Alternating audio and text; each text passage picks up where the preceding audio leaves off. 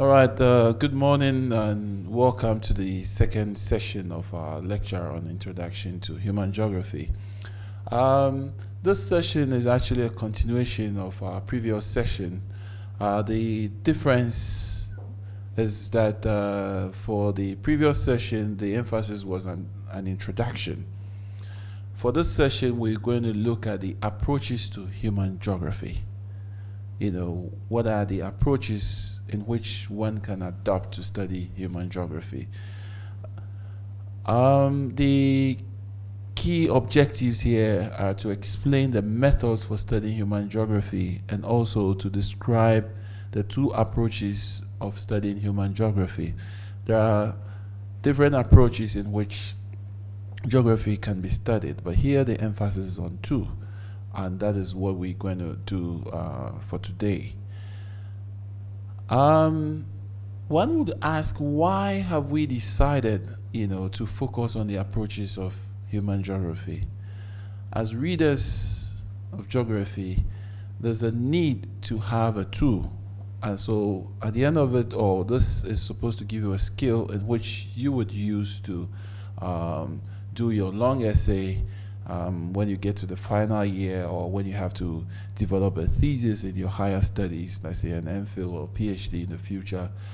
And when I give you an essay, for example, in this course, you know how you're going to approach the specific problem or to answer the questions that we will pose to you in this course. So it's very important to study this, or have a knowledge of this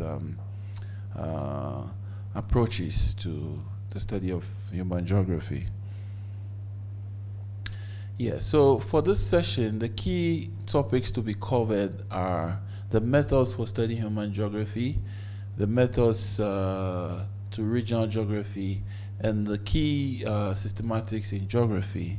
And then we'll conclude with a summary of the lecture. Yes, and before we go on, I would also encourage you to read chapter 1 of this textbook, which I talked about last week on human geography, and you have to read specifically pages 25 to 29. And I will repeat that this is a book authored by Fulberg, Murphy, and DeBly. And the title is Human Geography, People, Place, Culture, published by YA Plus. Yeah, so what are the methods, or what is the method for studying human geography? Yeah, before we go on to the methods of studying human geography, I would want you to take you back to the previous session. And in that session, we talked about the different meanings, or what is human geography per se. And we learned that it concerns itself with everything that society does. It's also about everything society does in relation to space. It also analyzes the pattern of human activities, and this could be in the natural or human or natural settings. It could also be about the geography, the study of place, space, and the environment. And you remember we had a diagram, which interrelates with each other. Then we also learned that geography describes the organization of space, how we put spaces together, construct roads, housing, libraries within an area. And then explain the causes of that organization. And in doing that, we look at the factors that leads to the organization of the space, as well as the processes in which it goes through. And explain landscape changes, and explain the patterns due to man-environmental interactions, right? So this just to take you back and then help you to, or tune your mind to what we're going to do. That if geography is about these things that you can see on the slide, then there's definitely an approach, a way in which these things can be studied. I hope you understand. So when it comes to the methods to study human geography, one can pose this question: how do we study the pattern of man-environment interaction? I want to find out if you really understand such a question. That is, how do we study the pattern of man-environment interaction? Human beings interact with the environment. People are building houses. People would farm an area to get food to eat. And then as a geographer, you are interested in studying these things. Try to know why people will interact with the environment. You want to study where this thing is actually taking place. What exactly takes place there. So having had all these thoughts, you think of how do you want to come to this understanding, right? So through approaches, concepts, and methods, geographers develop these ideas to solve these problems. But it's not always about geographers. Non-geographers would also use similar methods, because you have to bear in mind that geography is a scientific discipline, right? So, and when it comes to the study or scientific approach to understand a phenomenon, you know, physicists would have certain methods. Other social scientists like economists, sociologists will also have methods. They are all science, so they are kind of related. And there are two key methods. We have the systematic approach and the regional approach, and that is what we're going to focus on as the approaches in studying human geography. Yeah, so geographers use all these methods in most cases together to explain a geographical phenomenon within an area, and that may also use one, right? So it depends on the phenomenon or what is at stake, right? So you either use both or you just focus on one. There are certain questions or situations which one becomes the obvious, and there are also situations where you have to combine the two. So it depends on what the phenomenon that you are studying. Yeah. So for the systematic approach, it involves analyzing the world or place feature by feature or theme by theme, right? So you, if for example you want to study, let's say, population. Now you look at different features of population. It could be about the population of males, females.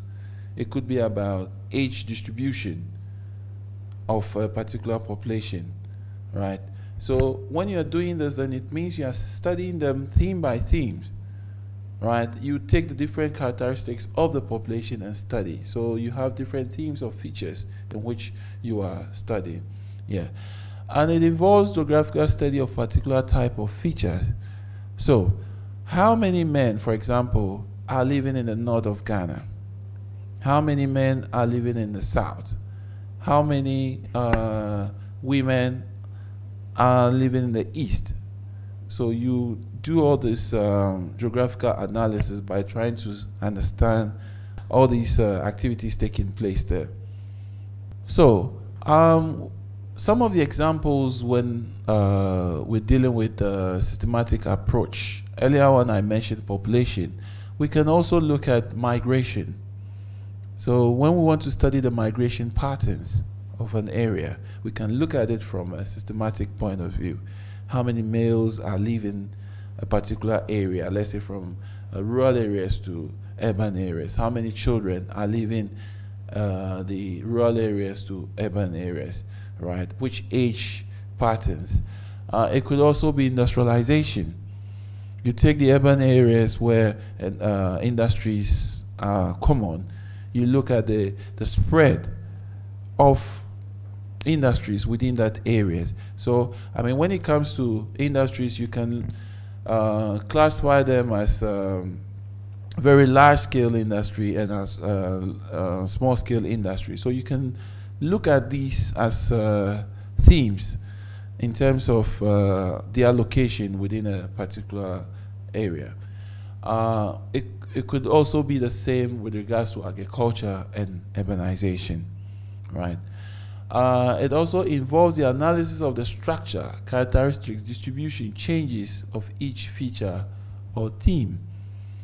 You know, in the past you could have a very industrialized area, but now because of technologies you could see that, well, some of these industries are no longer big, they are small, because a lot of the work that was supposed to be done by human beings are now being taken over by new technologies, right? So one will be compelled to study the dynamics that have taken place, right? So you take all these things as themes, and then you study them from a more systematic approach, you know, or way, so to say.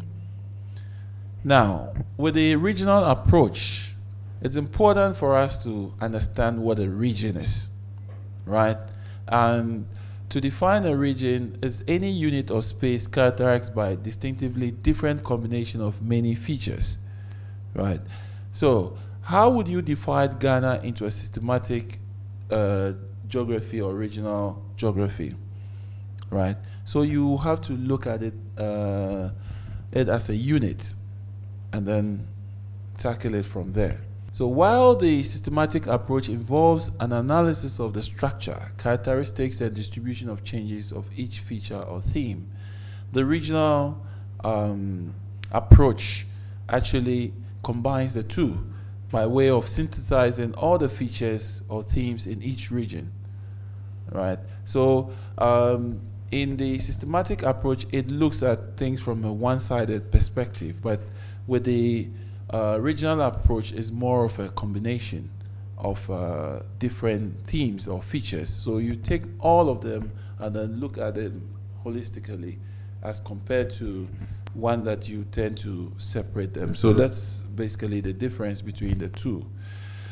Having said that, we need to try to understand the methodologies to the various approaches because they are there, but then you just don't choose them. You need to understand how to go about, you know, when you're dealing with each approach, right? So the question is, what are the methodologies to the systematic and regional approaches to geography, right? So in doing so, we move to the methods of regional geography. Yeah, so what are the methods of regional geography? Philbrick listed three main bases of understanding human geography. He says that you need to understand human geography from three dimensions, and that is the physical, cultural, and the human dimension. Each category covers a particular set of phenomena, and they also overlap. And all the three represent the whole of geography. So you can see the physical environment here. I mean, so when it comes to studying a regional a region as a unit for analysis, then you look at the physical environment, and then you also look at the cultural environment. So here you look at how the ideas, the belief of the area actually influence the place. So talk about the development of the area. You could see that they have developed certain ideas or theories or kind of philosophies that actually shape their thinking. So that would represent the culture. So take like an Islamic community, for instance. You could see that, or any religious community, they have some different kinds of architecture that represent a religious symbol, right? So you see that that will represent the feature of the area. So compare a place like Rome to, let's say, Istanbul, the architecture over there. You realize that there are two different religious beliefs that shapes their thinking, that, you know, influence the designs of the urban design of or any spatial environment in that place. So this borders on culture, right? So you can see it within that dimension. It could also be the human organization, how man actually decides to interact with the environment, so to say. So you can see all these three things represented when it comes to the study of a region as a unit. So the physical aspects are concerned with understanding the nature and distribution of material resources on which any human society draws much on the material basis of its existence. So they look at the environment and look at how best they can exploit the environment. Earlier in the previous session, I talked about a situation where in a cold environment, people would decide to kill animals and use the fur, to cover themselves, right? It's within this context. If we want to build houses, it means that we have to cut trees. We have to turn certain natural resources into cement, to build our houses. So that comes to play here. And these resources can be taken from food, so we can use, let's say, the natural food like cassava to produce, let's say, cassava chips or flour. We could also have materials which society build on or manufacture useful articles from. The shirts that we are wearing are taken from cotton, which is processed, resources from non-animal energy to supplement manpower from production, right? So today we have something like biofuels. Biofuels, we get them from, plants or any agricultural product, which we turn them into fuels for our cars. So it's not always about depending on animals, for example, but we can use some of these resources. So the importance of any resource depends on the way a society perceives it, and this changes with time and with the state of knowledge of that society. We can see that society has always been dynamic, and then the resources that we've used from time to time has been evolving. I just talked about biofuels. Now people are using biofuels in their cars. In the past, fossil fuel was very dominant.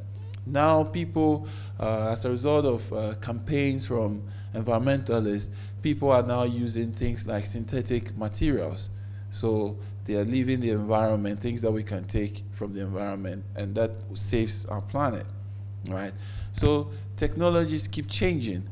Many years ago, people were using typewriters. Now we've stopped using them. We've switched to computers and iPads. So it means that the inks that people were using in typewriters are no longer useful now, right? So all these things are actually taking place. Yeah. So the cultural aspect also involves through innovation and dispersion. And when we talk about this, dispersion can also mean diffusion. And what is innovation?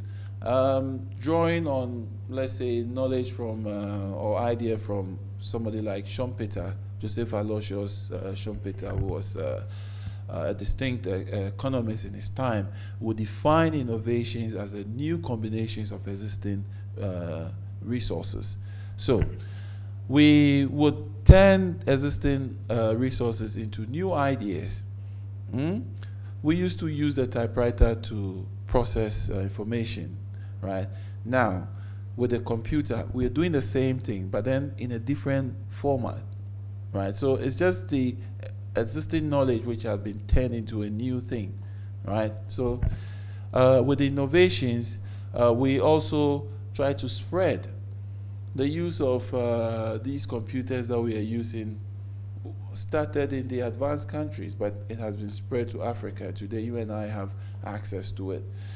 So ideas, concepts, and beliefs and values, that is the motivation on which human society base their decision and actions, right? And the way of doing things is based on tradition, or has moved from tradition to technological. And innovations, adaptations, and adoption of concepts provide new ways of doing things. So it means that we've moved from our old ways to, put it this way, modern ways of doing things. And all these things becomes relevant, in studying any regional phenomenon. And when it comes to the human organization, it involves the study of human societies, how we are able to organize our place. So you can see in this picture how a city has been designed. So you find all these bridges, houses, within that environment, and how this area can be mapped and also studied, right? So you see this place as a region. And you probably want to study the movement of, let's say, vehicles from one area. So you can map this area and see how cars or trains move from one area like this to the other, to study the frequency, the flow of this thing. And you could also decide to study the economics of that area. So what is the market like in that area? What kind of goods or services do they deal in?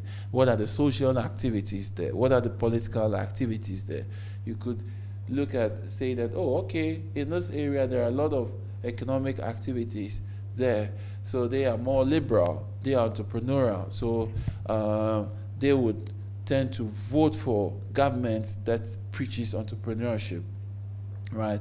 It could also be that all the structures there have been put up by the state, so it's more of a planned or welfare society, so they will always vote for a socialist oriented government, so all these things will take place within the community, and it would when one wants to study all these things, you look at it from this perspective. So in all, it results in the related area organization in terms of how these things actually takes place. Taking on the third dimension of Philbrick's idea, that's the human organization, it involves the study of human society's organization. So how do humans organize their society? Yes. And in trying to understand this thing, an area could be mapped, right? And by mapping this area, you study the kind of activities that actually takes place. So, and in getting the understanding of these things through the mapping, there are so many things that actually results in this spatial organization. And it could be the economy or the economic activities that takes place. It could be about the social activities that actually takes place. You go to certain areas where you have gay communities, right? You have places where dominated by the middle class, for example. It could be places where it's dominated by very poor people, like the shanty towns. So it could also be more of political activities, that influence the organization of the place. So when you go to certain environment, you find out that it's more of a liberalized economy. So individuals are allowed to put up their houses, businesses. So the whole environment is based on what individuals, private people do. You go to places like the former Soviet Union, which is more of a planned economy or a planned society. Most of the structures that you see have been developed by the state, right? So it gives you the different dimensions, when you go there. So for example, you go to a place like Ohio, you could see that the spatial organization there is much more different, compared to, let's say, Tamale, where because of the economic strength, in Ohio is a very rich city, so the individuals there have money, so they are able to put up different structures. So it gives it a different outlook when you compare it to a place like Tamale. Now, the next thing is to look at the key systematics in geography. And this also on the methods in studying human geography. Yes. So each systematic approach in geography involves concepts. It involves techniques and methods. Concepts are usually ideas, which people formulate, right? And then techniques and method are somehow interrelated, right? But they are basically based on approaches in which we can use to study a particular phenomenon. So the question is, which techniques are available in geography when we want to study any phenomenon? Now, in this study, we shall consider three key systematic approaches. That's the economic geographers, for example, will study spatial organization of economic activities. And with that, they can focus on, for example, agriculture, manufacturing, and transportation. So in this sense, they will try to look out for ways, specific themes, in relation to, let's say, agriculture. So what are the specific products or food products are produced in a particular area, right? They would also look at specific manufacturing activities that is taking place. They could decide to look at the flow of a particular form of transport within a particular area. And then when it comes to, for example, social geography, the emphasis will be more on the spatial organization of social activities. So what is the population patterns of a particular area? What is the health, within an area? Are the people there very healthy? Maybe as a result of poverty within that area, most of the people don't eat good food. They have a lot of challenges with diseases. So for a social geographer, you look at the different patterns of diseases. Let's say malaria, it could also be about HIV, and now with Ebola. So you study the different patterns, which population within this area have contracted a particular disease and all that. It could also be about political, the politics of the area. It's not necessarily about the voting patterns, but it could also be the kind of ideology. So what are the parties, what are the dynamics of all these political ideologies taking place? And then it's also about the physical geography, and here the emphasis will be on studies on spatial organization of the physical environment. So when you go to the physical environment, you're looking at soils. So when you go up, in your study of geography, people specialize in studying soils of a particular area, and to see the differences, what influences, let's say, the fertility of that soil, or the infertility in that particular soil. It could also be about water. They say water is life. So you study the water quality of a certain area, whether it's good for consumption or not, or how this water is used for, let's say, agricultural purposes, its usefulness, and the challenges that comes with it. So for such systematic approach, you look at it from some of these three perspectives. But you can see that there are different fields or subfields within human geography and the ways in which they would approach it. So going further, like the agricultural geographers, for example, they will look at spatial organization from the point of view of agriculture, right? And the key emphasis will be the land use theories and policies.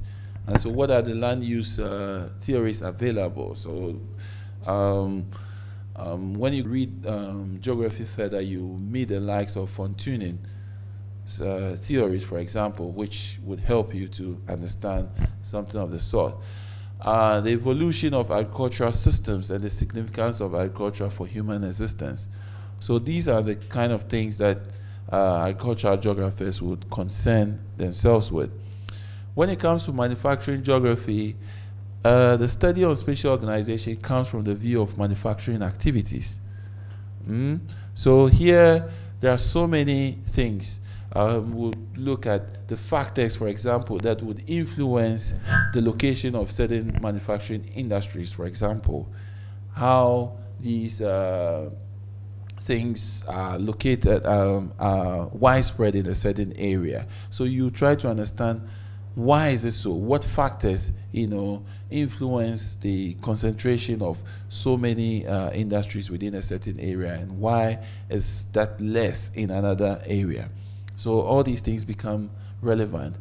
And then for transportation geography, the studies also develop theories of transportation development, right? So it means that there are so many ideas that feed into the understanding of this transportation development.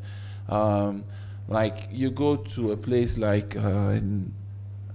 Copenhagen in Denmark, they have the finger plan, for example, and it's an idea that has been used. It's something that had been borrowed or taken from the central place theory, which when you go up the ladder, in your readings in geography, you understand that it kind of influences how they have modeled their transport system in that country. The network formation and transport and its relation with economic development. Every country depends on its economy for its growth. So how these transport networks, would contribute to its economic development, because if you don't have a good transport network, people are stuck in traffic. They can't go to work, right, or get to work early. So at the end of the day, their productivity is low, and this would affect the development of that country or city or region. So all these things become relevant to transport geographers to study how all these things work together, right? So it becomes a kind of a systematic approach in which one can use to understand issues related to transportation. Yeah, for tourism, studies on spatial organization are looked from the point of view of tourism itself, or recreation. And what do we mean by tourism? Tourism could take the form of a place where people would go and experience a particular activity, like go and see the wild animals in Kenya, or the safari areas. Or it could also be about seeing people doing skydiving, right? So people would just travel from one place to the other, right? And with that, the spatial organization will be based on these things. And in developing all these things, the key things that one would look at is the what, the where, why, when, and how questions. So what is the agricultural situation in a particular place? Where is actually taking place? If you want to study a particular phenomenon, a particular issue on agriculture, so the question will always be on where is this thing taking place? When is this taking place? And how do you get to understand this phenomenon that is actually taking place? So these things are very relevant when it comes to the key systematic approach in the study of geography or human geography.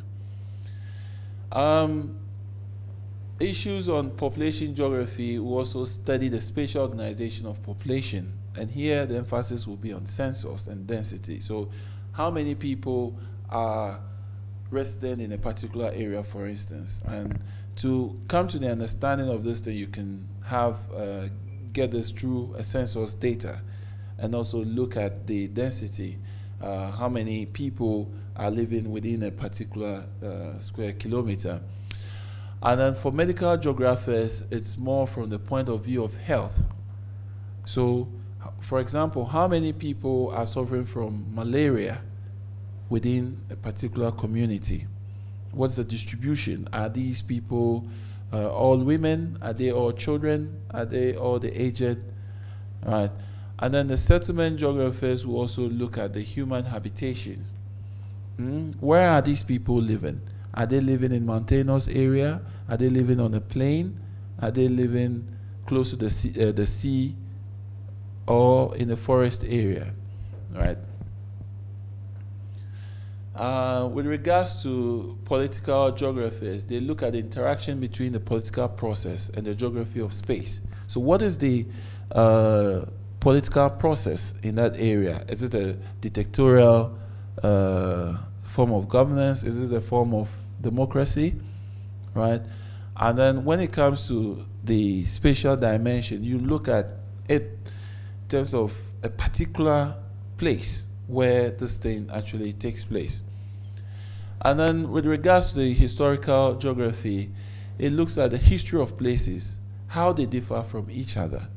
So you can take the history of Ghana and then also compare it with the history of Nigeria, or look at it from a different scale, the history of Accra with that of Kumasi.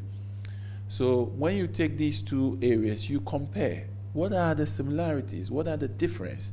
So take Ghana, for instance. You say, okay, Ghana, the time in which Ghana was colonized by the Europeans is different from that of Nigeria. Ghana became a free country at a different time as compared to Nigeria. And then the development process, all these things can be studied from a historical point of view. So it's always an issue of time when we talk about look at things from a historical perspective. So to cite a geographical topic, that also involves the what, where, why, when, and how questions, you know, and all these borders on social geography. Now, with the physical geography, we can have topics or areas such as geomorphology, climatology, pedology. So with geomorphology, the study will be on the Earth's material. What are the form of materials that we can find? So is it sedimentary, or is it volcanic areas, you know, all of that. The structure and activities of the earth crust and landforms. When it comes to the climatology, it's all about weather and climate, hot and cold.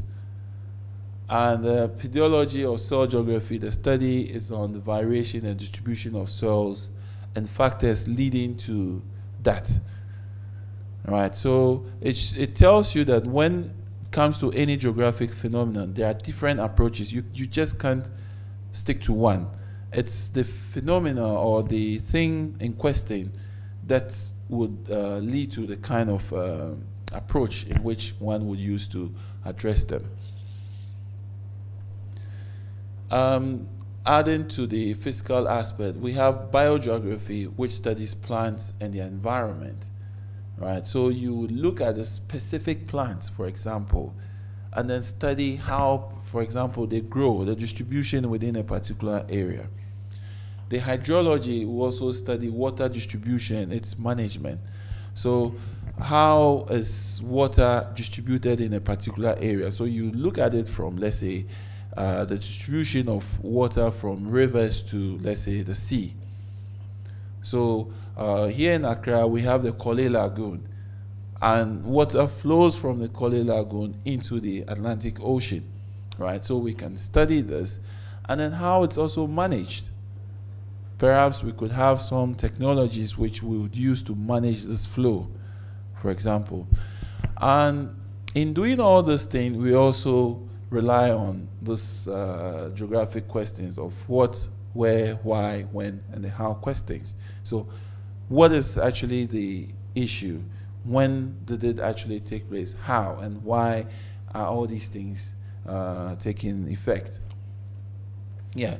So having listened to this lecture so far, the questions that we can pose to ourselves is, how would you study population changes in your hometown? So which approach are you going to use? A systematic approach, or are you going to use a regional approach to study the population changes? And the second one is, how would you study the geography of your hometown or region? So you need to think through what you've listened or through this session so far, and then use that to answer or address these questions. Yeah, so in summary, you've learned in this session the key concepts, methods, and approaches regarding the study of human geography. I hope that you found this session very interesting. I'll see you again in the next session. Thank you.